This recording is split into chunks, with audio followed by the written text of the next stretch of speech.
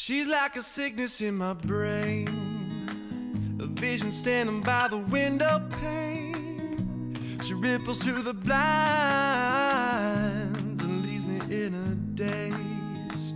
It's in the way her body moves me, the way she grabs me and intoxicates, until the signals in my mind forget to operate. Fragile skull. I take my pleasure from my alcohol.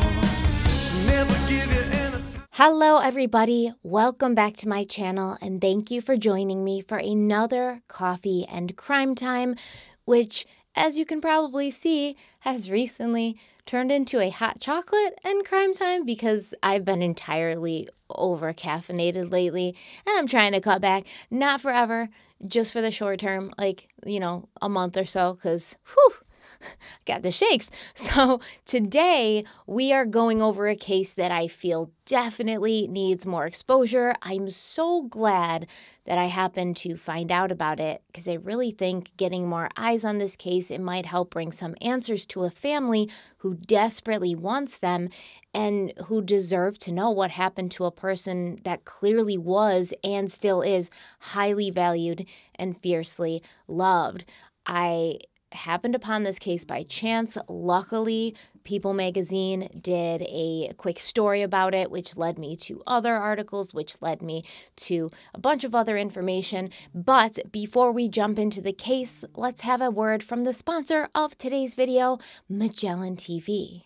Magellan TV is a documentary streaming service built by those who know what makes a gripping true story come to life, documentary filmmakers. They believe that television should both entertain and enlighten. I believe that as well. And that's why Magellan TV has searched the globe for films and series that have the most dramatic imagery, the most cutting-edge subjects, and the most authentic insights from the world's top historians, scientists, and explorers. I was just watching a documentary when I was putting on my makeup and getting ready to come down and record today, and I thought to myself as I was watching, I just wish I could keep doing this kind of. I just wish I could transfer this, what I'm watching on Magellan TV, to my TV, which you can, but instead of going down to record a video, I just want to sit on the couch and watch documentaries all day, and nothing makes that easier to do than Magellan TV because they have over 3,000 titles, and they add more every single week. I know many of you have already signed up for Magellan TV and you've been enjoying and watching the massive amount of amazing documentary films and series that they have available, and I would like to recommend something for you that I watched and enjoyed greatly as a fan of, true crime mystery and Agatha Christie, the late and great mystery novelist. Now, I don't know if this is true. I think it is because on agathachristie.com it claims that she is the best-selling author of all time. She's only outsold by the Bible and Shakespeare, which is crazy. And this woman was an amazing writer, and she lived an interesting life. And that is why today I am encouraging you to go and watch Agatha Christie Code. What makes Agatha Christie such a successful writer? Well, the makers of this documentary attempted to answer this question on the 75th anniversary of Christie's immortal character, Miss Marple. In this documentary, they use sophisticated computer analysis of Christie's every written word, her sentence structure, story arcs, poisons used, red herrings, clues, and more. It's so good. As a fan of mystery, but especially as a writer myself, I loved this documentary, and I don't want to give anything away. It's so cool. I don't want to give anything away. So go check it out. Magellan TV has content about history, true crime, science, nature, travel, and really anything else that you're interested in. And everything streams to you ad-free, whether you're watching in your cell phone, laptop, your tablet, or from your smart TV, Roku, Apple TV, etc. Like I said, they have over 3,000 documentary films and series. They add more every single week. So if you're interested in checking Magellan TV out for yourself, click the link in the description box and start watching for free for 1 month. After that 1 month, you can continue with Magellan TV or cancel at any time. No questions asked and no strings attached. Thank you so much to Magellan TV for sponsoring today's video, and let's dive in. So it's always hard for me to refer to the people we talk about in these videos as victims because, they didn't choose to be victims. They didn't live as victims in their lives. Somebody else decided that they were going to become a victim. And the people we talk about in these cases, in these videos, they are so much more than, how they died. Alicia Monet Jackson was no exception. She was a very special person. Born on May 7th, 1985 in North Carolina and raised in Kentucky, Alicia moved with her family to Harrisburg, Pennsylvania when she was 15 years old and began attending Central Dauphin East High School. When she first arrived in Harrisburg, Alicia didn't know anyone, but it didn't take long for her to become very popular and very well liked. Alicia's father, Kevin, who is a minister, he said that from the time Alicia was born, she had, quote, a delightful manner about herself. And Alicia was always playing the role of peacemaker amongst her family and friends because it was important to her that everyone get along and that everyone felt safe and loved.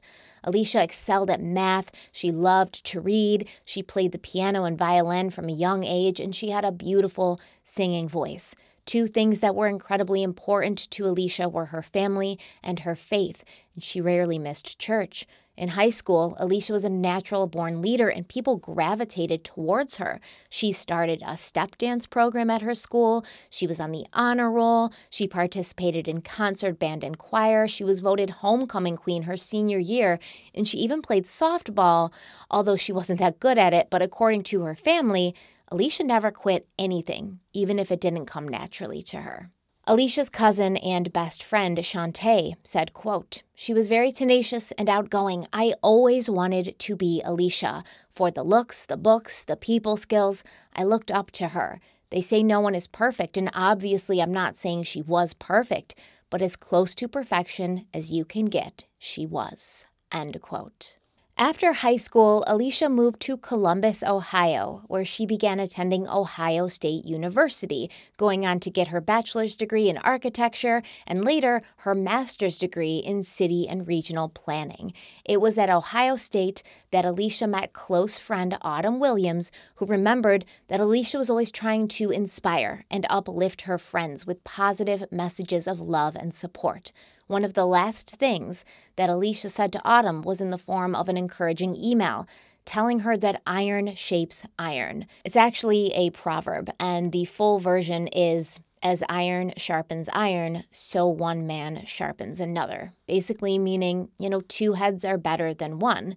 According to the Bible Knowledge Commentary, when iron is rubbed against another piece of iron, it shapes and sharpens it. Similarly, people can help each other improve by their discussions, criticisms, suggestions, and ideas. Two friends who bring their ideas together can help each other become sharper. And I love this.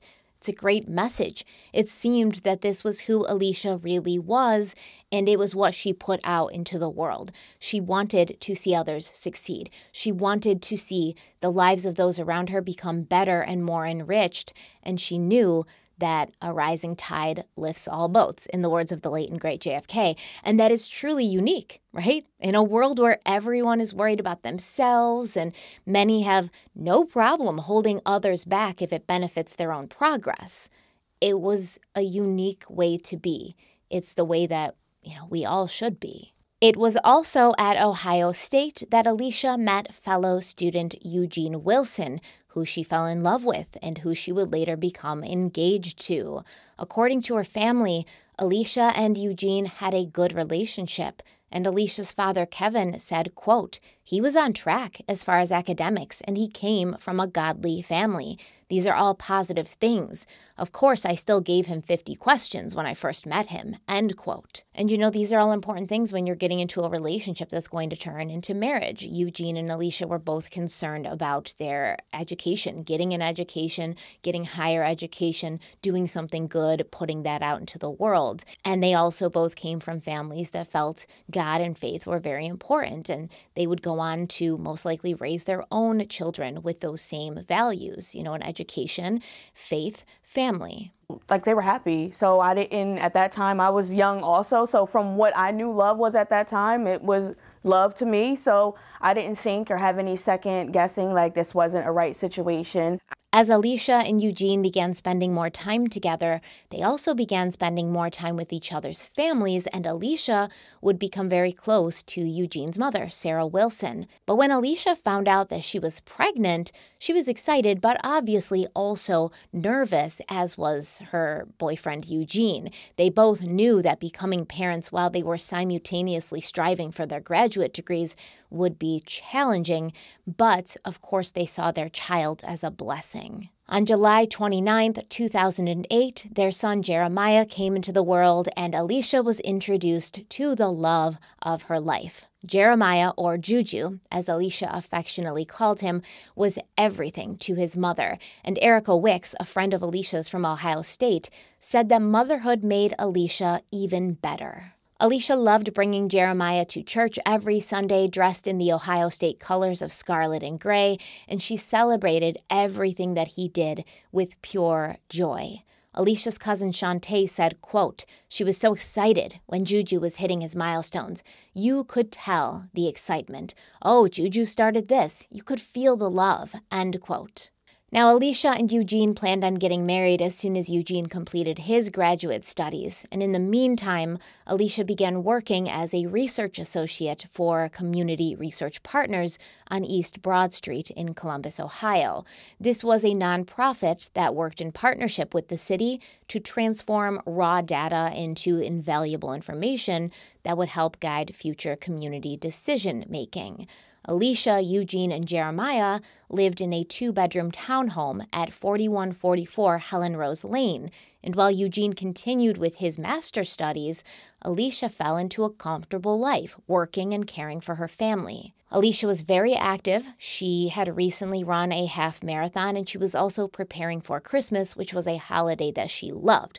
Alicia had become a very good cook, and her family raved about her lasagna, but when the holiday season came around, she busied herself with baking cookies and planning a trip back to Pennsylvania with Jeremiah to see her family for Christmas.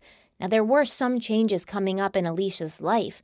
And the previous fall, when she had attended her cousin Shantae's wedding in September, Alicia had announced that she and her little family were going to be moving to Dallas, Texas. Shantae said that Eugene had already gotten a job in Dallas, and Alicia had started networking in the area to also find employment.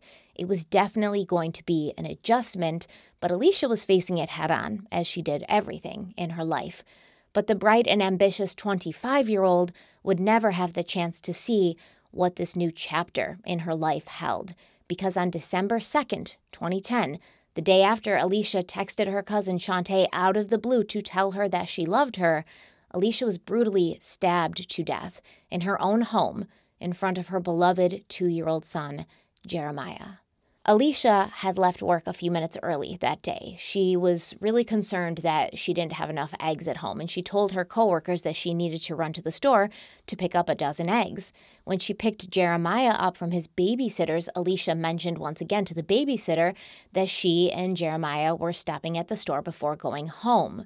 Now, it appears that Alicia and Jeremiah arrived home to their townhouse in the Strawberry Farms neighborhood at around 5:30 p.m., at which point Alicia settled Jeremiah into his high chair in the living room and turned on the television so he could watch cartoons while she began to prepare dinner. The way it seems to be explained in articles and things is Jeremiah's high chair was sort of centrally located in a place where he could both watch the TV, so he could watch his cartoons, so she could get the meal on, but he could also see his mother at all times because, Alicia and Jeremiah were very close. She was very responsive to his needs. She wasn't the type of mother who would sort of ever make her child feel unsafe or uncomfortable. At 5:53 p.m., Alicia's mother sent her a text asking her how she was doing, and Alicia responded, quote, "Fine, how are you?" End quote.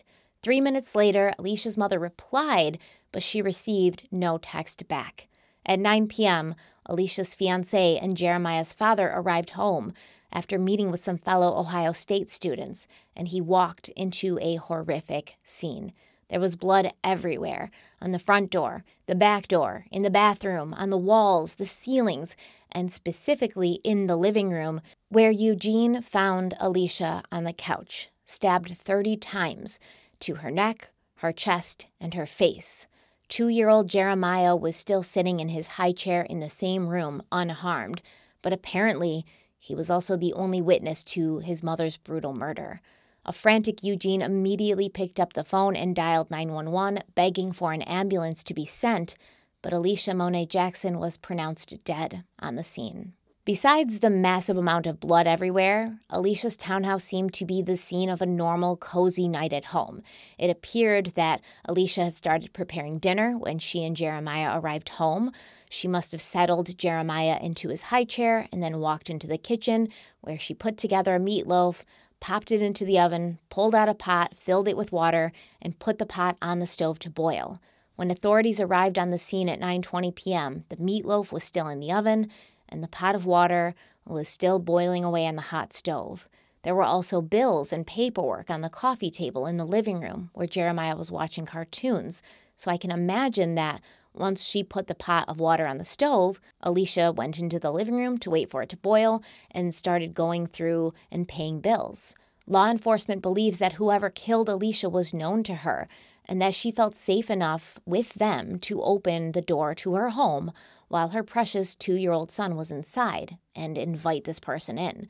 Columbus Police Department Detective James Porter said, quote, "It looks like she probably knew whoever it was, somebody who had a conflict with her of some kind," end quote. Alicia's younger brother, Traven, agrees with this sentiment, but he believes that if someone had a problem with his sister or bad intentions toward her, this person had kept their feelings secret from Alicia. Traven said that Alicia was very cautious and it would be, quote, "very unlikely for her to see somebody at the door that she doesn't know and let them in the house with her toddler son while feeding him. There is 0% chance that would happen.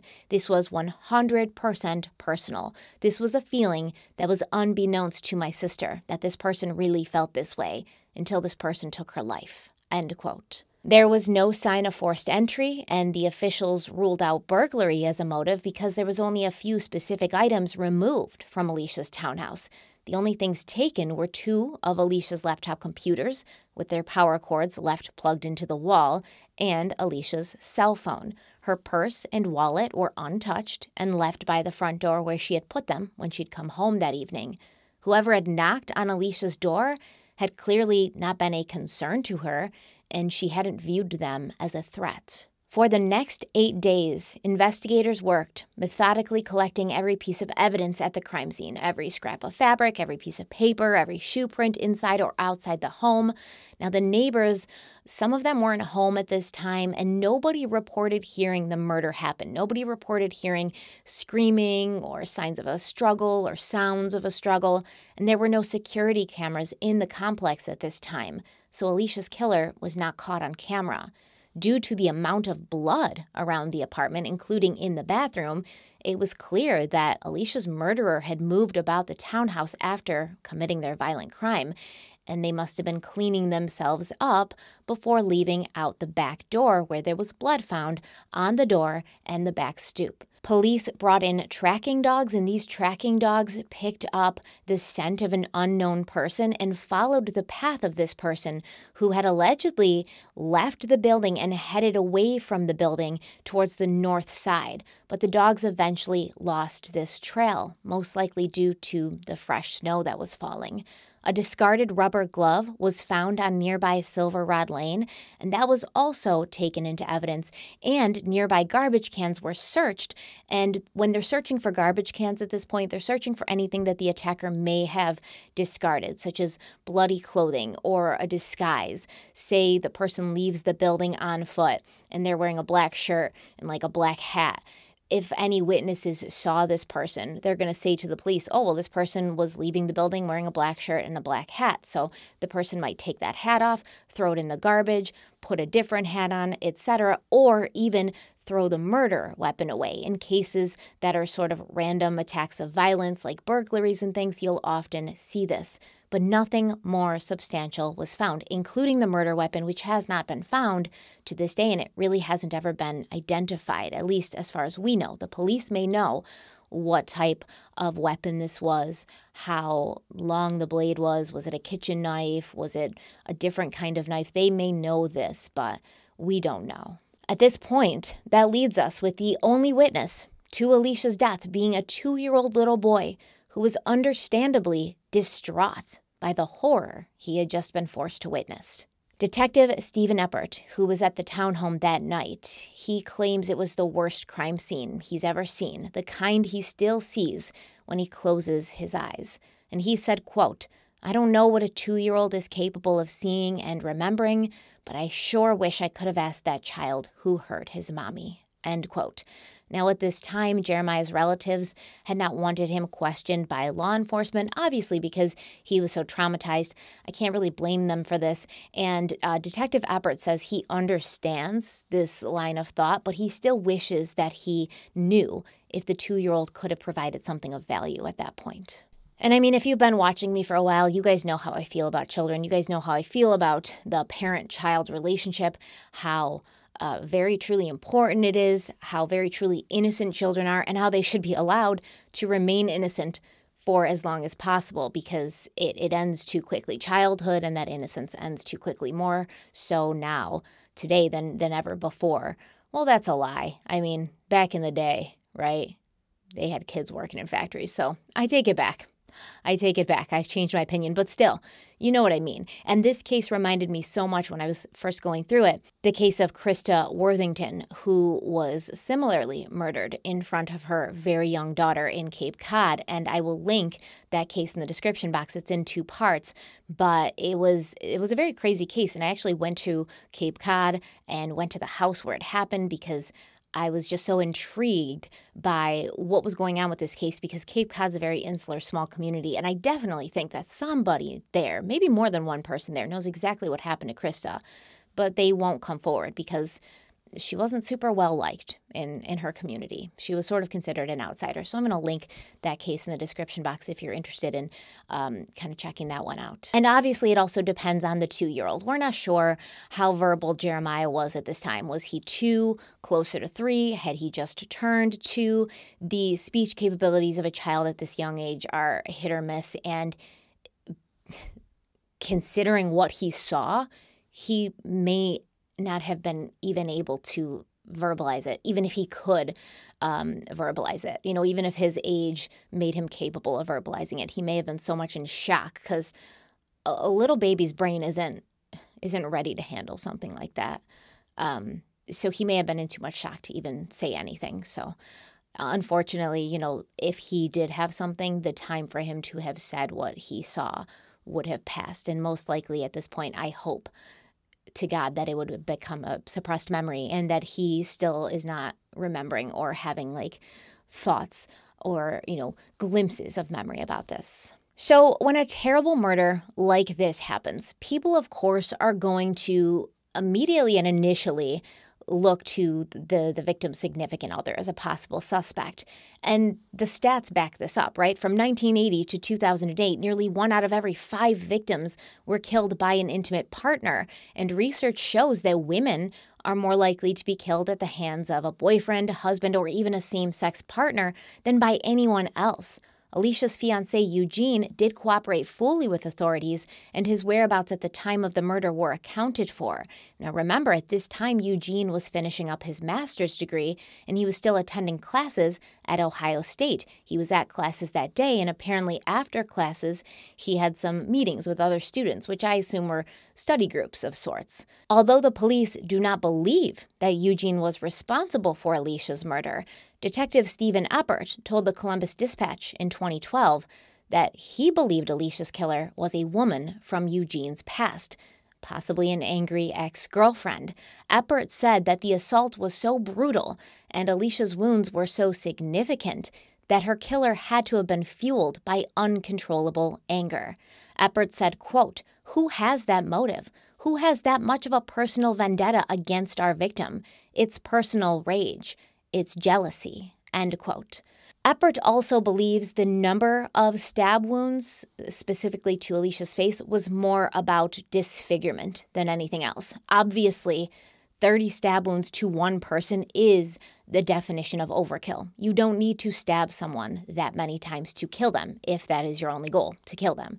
I found this very interesting paper online, which was titled Patterns of Injury in Homicide Relationships, and it was written by a graduate student, Shay Alvarez-Cusson, and she did this using data from the FBI's Behavioral Science Unit. And in her paper, she says, quote, "Interestingly, excessive wounding beyond that which is necessary to cause death was observed more than expected in both acquaintance and intimate homicides," end quote. The paper goes on to say that when overkill is present, the offender is less likely to be a stranger and more likely to be known to the victim. Remember that Alicia sustained stab wounds to her face, her neck, and her chest, and this is often seen in cases where the victim is being depersonalized by their attacker. The paper says, quote, "The presence of extreme facial injury in homicide is not only a manifestation of deep-seated and often long-standing anger by the offender against the victim, but also an attempt to depersonalize him or her. The facial battery indicates an attempt to strip the victim of actual identity," end quote. Now keep in mind, in this case, no suspects or persons of interest have ever been named.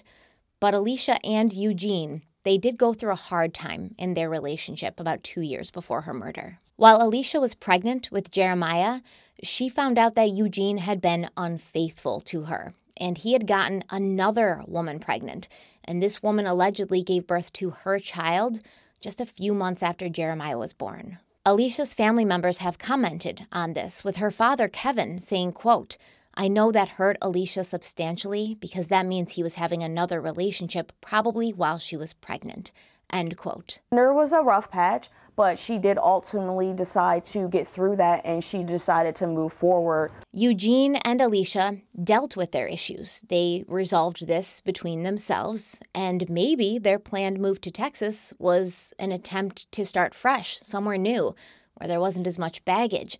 But based on certain aspects of the crime, including the security that Alicia clearly felt, allowing her attacker inside, and the shallow nature of some of her stab wounds, law enforcement seems to believe that she may have been killed by another woman and that she was not expecting this attack.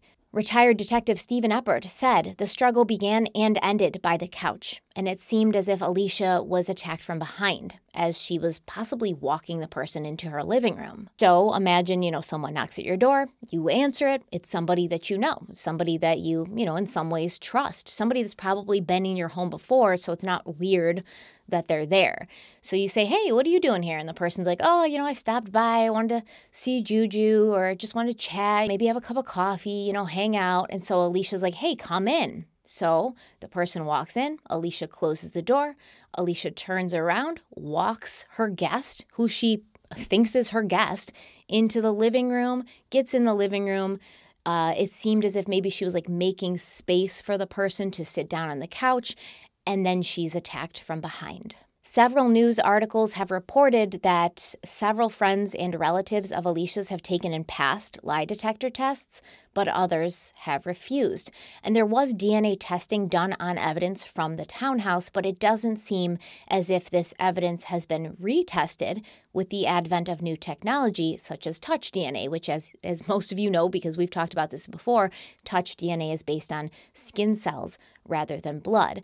All the blood found in the townhouse reportedly belonged to Alicia Jackson, so whoever attacked her didn't leave their own blood behind, but if her attacker touched something without gloves on, their skin cells might be waiting on a swab in storage at this very moment. And if those samples were retested with new technology, new DNA technology, maybe Alicia's attacker's days of freedoms might be numbered. It's suspected that whoever killed Alicia obviously would have had quite a bit of blood on them, but then they went into the bathroom to clean up. Why else would Alicia's blood have been found in the bathroom? So if this person was wearing gloves, which it's believed that they probably were, if this person was wearing gloves, you'd think they'd take the gloves off in order to, wash their hands.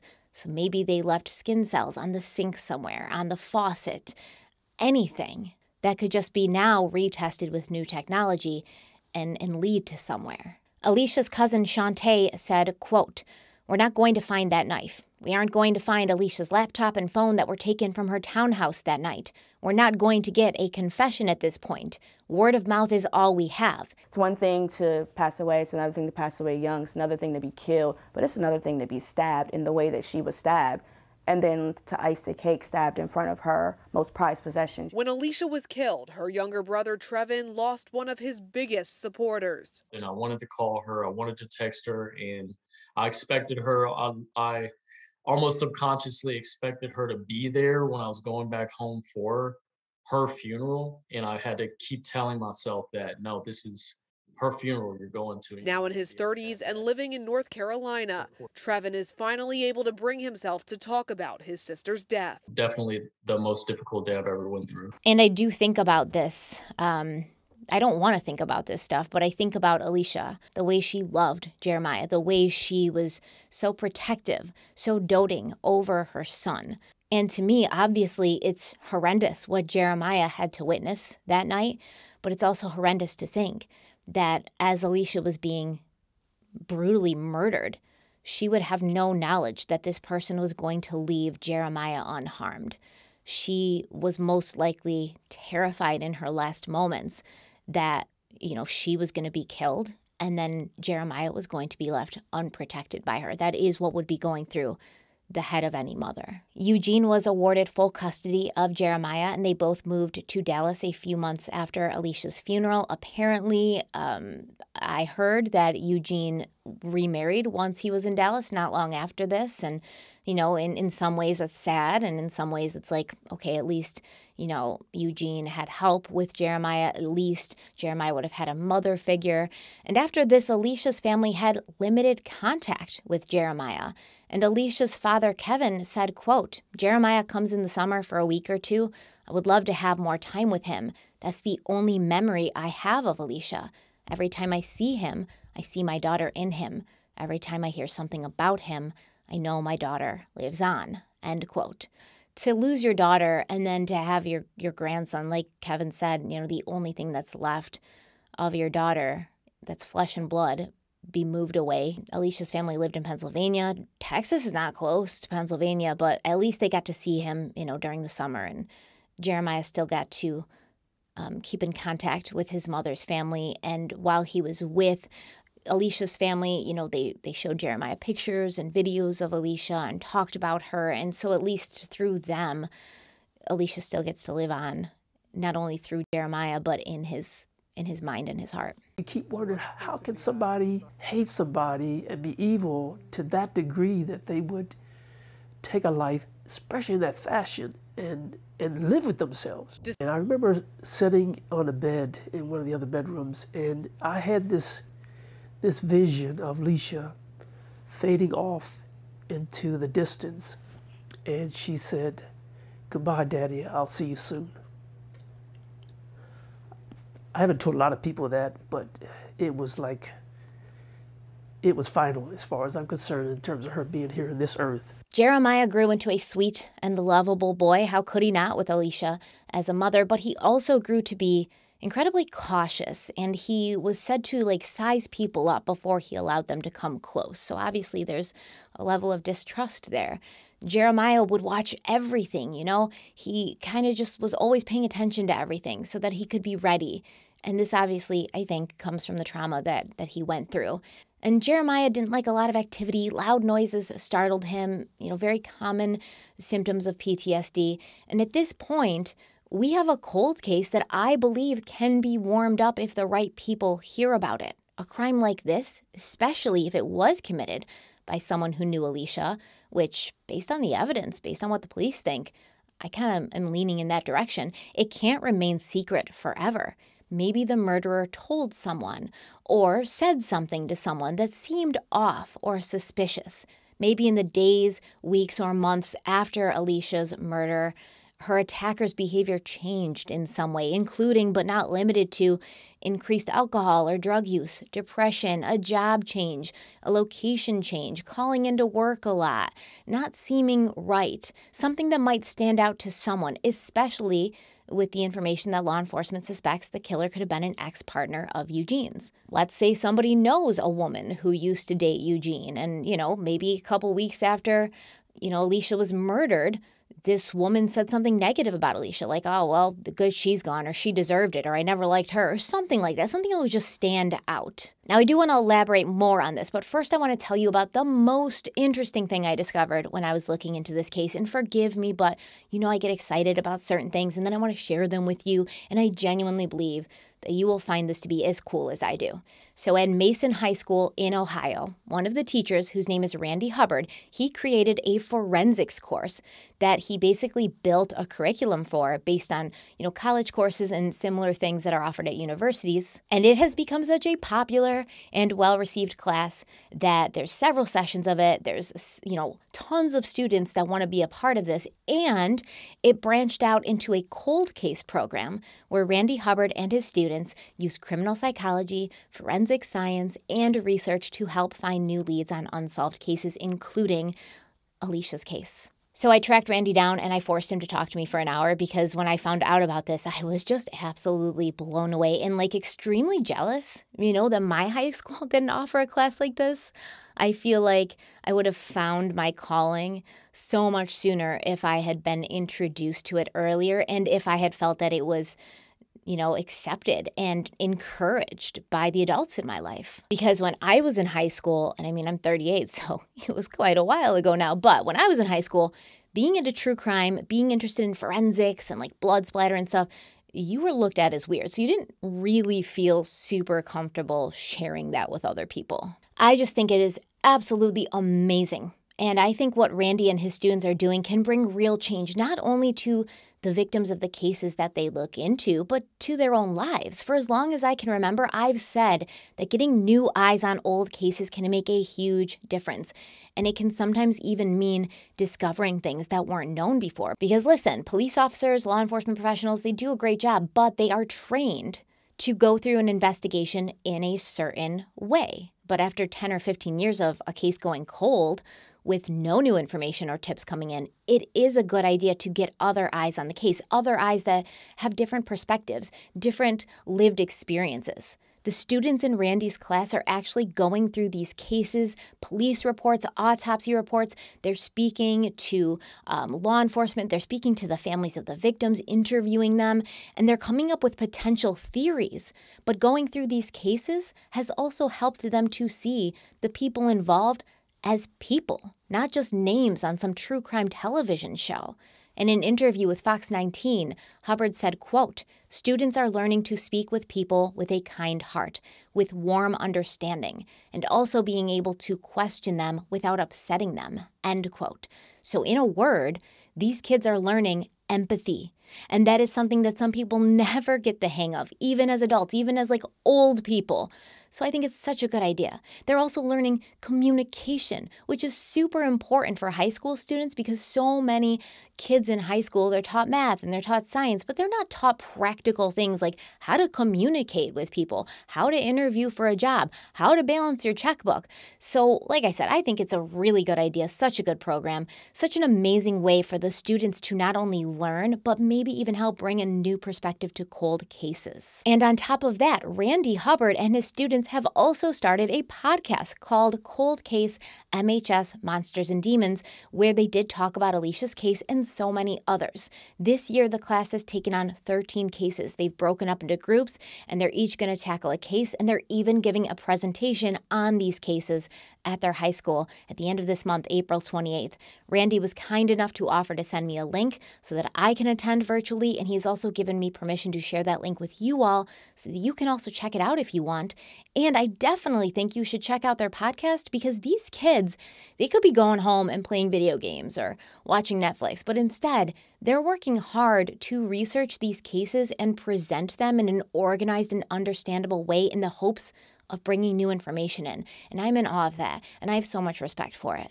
Randy Hubbard recently told People magazine, quote, "We know that we're probably not going to solve a case, but we could take some of the stuff off their plate," and he's speaking about law enforcement, "because they just don't have enough time or money to do the research and reevaluate a case. Our goal eventually someday is to have police departments that have cold cases on their books for 20 years or so say, hey, can you guys look at this and review it and tell us what you find or what you think? and give it back to us, and we'll see if there's anything we can do about the case. We're not there yet because obviously police departments and prosecutors and staff don't want to give out too much information to high school seniors, but we're trying to prove to them that we can do a lot of the research they just don't have time for." End quote. Brilliant, really. And I wouldn't say with total confidence that Hubbard and his students can't possibly help solve a case. Stranger things have happened. We've seen people with no law enforcement experience dig deep enough and feel passionately enough about a case to break it wide open. And Randy Hubbard told me a story that proves what I've been saying forever. Once you step outside the box of law enforcement training, pieces of evidence can look different and can mean completely different things depending on who's looking at them. A retired police detective that Hubbard and his class have worked with, he was going through a case at home and he had pictures from the investigation like spread out on the table, and his 15-year-old daughter walked in and she was kind of like looking at the pictures over his shoulder, and she ended up seeing something and pointing something out to him that he had never noticed in that way before, and it ended up being a crucial piece of evidence that helped move the case forward. So I think that this is the coolest thing. I think it's so good. And, obviously I asked Randy, did any of the students' parents initially express reservations when finding out that their children were going to be looking into crime cases? Because, all parents can be sometimes very protective of their children, as they should be. No judgment. And Randy said, yeah, initially maybe they were a little concerned about their safety. Who would the students be talking to? Are they putting themselves in danger or in harm's way? But Randy said the students always use his own cell phone when calling people involved in the case. And they aren't really talking to dangerous suspects, but they do spend time talking to the victims' family members and friends, which helps them humanize these victims a lot more. It helps them realize that these were people with full lives, hobbies, hopes, dreams, and you know me. I love that context. I live for that context. The more three-dimensional a person is, the better, because I've always wanted to make it clear that the individuals we speak about are more than what happened to them. They could have been your sister or your daughter or your mother, your brother, your father, your son, and it's important to always realize this. And it even makes you more conscious of the people in your life, how important they are, how grateful you are that they are alive and well and with you still.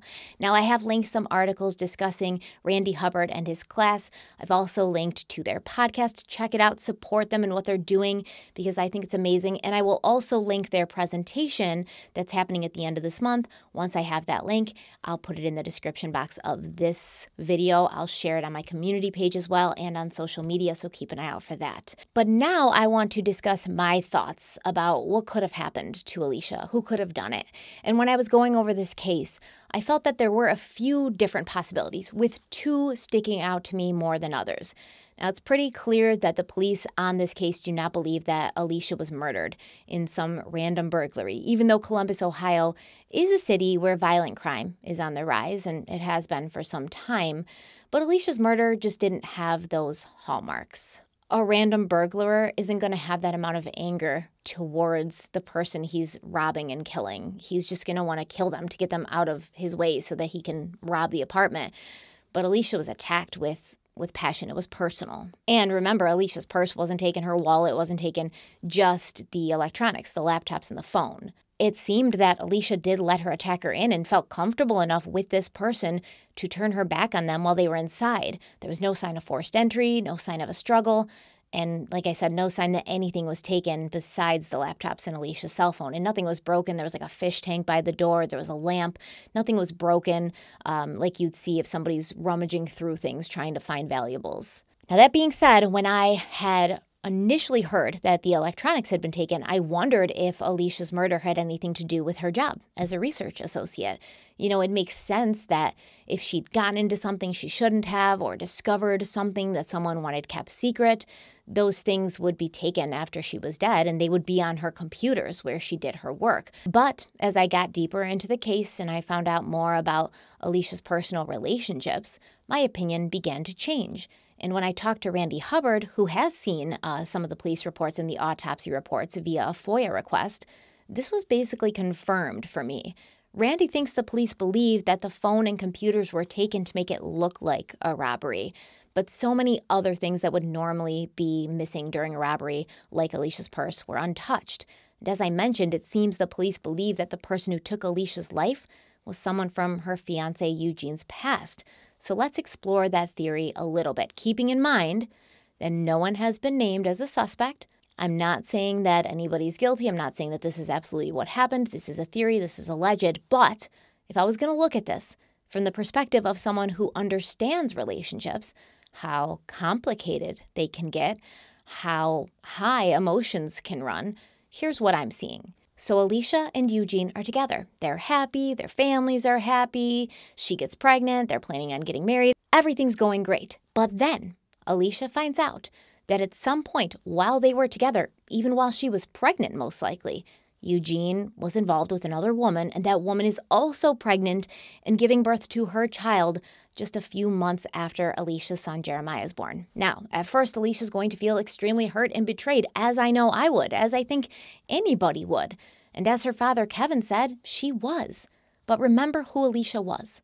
Two of the most important things to her were faith and family, and she would have grown up being taught to offer forgiveness to people, even to those people who have done you a great deal of hurt or harm. It is very likely that Alicia would have known she could not go forward with hate, anger, or resentment in her heart. And the only way to stay with Eugene and move on with her life and with her little new family was to forgive. She would have not only felt that she had to forgive Eugene, but also the woman that he'd been having a relationship with. To me, Alicia seemed like the type of person who would have looked at Eugene's child with this other woman as the brother or sister to her son, Jeremiah, which that child would have been Jeremiah's sibling, making that child and even that child's mother family of sorts to Jeremiah and by proxy to herself. Alicia would not have wanted to move forward at odds with this other woman. She didn't seem like the type to talk shit about, her boyfriend's exes on social media or even to prevent Eugene from seeing his other child. Alicia wanted to see everyone rise up, everyone succeed.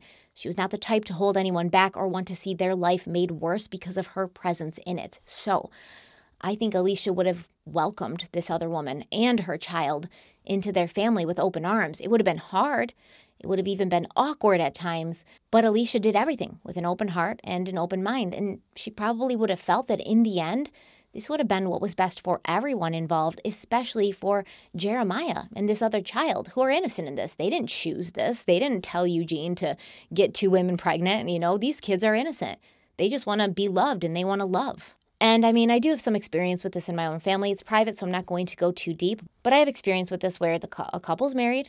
They have a long marriage, they have children together, and then one person cheats and then maybe even leaves and goes to be with another person. And then they all are like, well, we all have children together. We all care about each other. We all want to, make sure that the kids in the family don't pay for our sins. So we're going to be copacetic. We're going to get along and we're going to show that you can overcome anything with love. So it's likely that maybe Alicia would have felt comfortable around this woman. Maybe she would have even felt friendly towards her and thought that this woman felt friendly back. But then Eugene got a job in Dallas, Texas, and he was planning on moving there with his family, his first family, right? And that included Alicia and Jeremiah, and maybe not the other woman and her child, because that would be a little much. That would be going a little far. If you move to a different state with the woman you're married to or about to get married to and your child, and then you bring along the woman you got pregnant while you were engaged to another woman and her child, it's becoming more like a big love situation and less like we're just friends and we're trying to make this work situation. But as much as Alicia was a mama bear when it came to little Juju, I'm sure this other woman would have been incredibly vexed if there was even a sign that her child was being pushed to the side. She would have also felt protective towards her child and her child's status in Eugene's life. Maybe this woman would have even seen Alicia as the thing that was preventing Eugene from committing himself fully to her and his second child. Alicia was brutally murdered, but Jeremiah was not harmed. Jeremiah was not the problem. Alicia was the problem. Because while she was alive, Eugene could never be as close to this other woman and her child as he was to Alicia and Jeremiah. And now they were trying to leave Ohio and move to Texas, leaving this other woman and her child behind as if they were just baggage that could be left at a train station, left in the past. If Alicia had allowed this woman into her life, into her home at previous times, that woman visiting her that night would not have been a shock, and Alicia would not have viewed it as a threat, especially if, as Alicia's brother suggested, her killer held anger and hate towards Alicia and resentment, but had kept those feelings secret. Now, at this point, I don't know where the case stands. I have reached out to the Columbus Police Department because I have a few questions. My questions are, number one, has the evidence that was found at the crime scene been retested since new DNA technology has improved so much over the last decade? If the evidence has not been retested, why? Is it a matter of resources? Because that can easily be solved. You know, I've always said it's better to be facing the problem of a lack of money rather than a lack of evidence, because money can always be made and raised. You can't just create evidence out of thin air. I also wanted to know, though, if Alicia's cell phone records and email records were searched through to see if she'd been having any intense communications, to see if anyone had texted her that night, to maybe tell her they were stopping by, etc. I was also curious how we know that the last text Alicia sent her mother that evening was actually from Alicia and not from her killer. This would change the timeline a bit. Allegedly, the response that Alicia had given to her mother was very short and simple compared to how she would usually sound via text, but maybe her hands were full with getting dinner prepared. You know, these are my questions, and if I ever hear back from the police, I will update you. But now it's time for us to do what we do. Talk about Alicia, share this video, share articles about her, get the word out as fast and as far as you can, because there might be someone out there who knows something, but just hasn't put two and two together yet. Alicia's family have created a scholarship in her name, and it's awarded to one or two students from her high school every year, depending on how much money they raise, so check that out as well. Send your thoughts and your love out to Jeremiah, wherever he is, as he grows and goes through the difficulties that life poses, sadly, missing that positive and loving force that his amazing mother would have offered him every single day of her life. And most importantly, and I know this is hard sometimes, try and go through life like Alicia did, and like she would have continued to do, with an open heart, with an open mind, with the idea that we're here on this earth to make each other's lives better, not worse, to offer support to our friends, our family, our communities, to lift others up, to instill the confidence and love into each person that we encounter, because they're going to need that to face every obstacle that life has with courage and fearlessness. Until next time, stay kind, stay beautiful, stay safe, and I will see you very, very soon.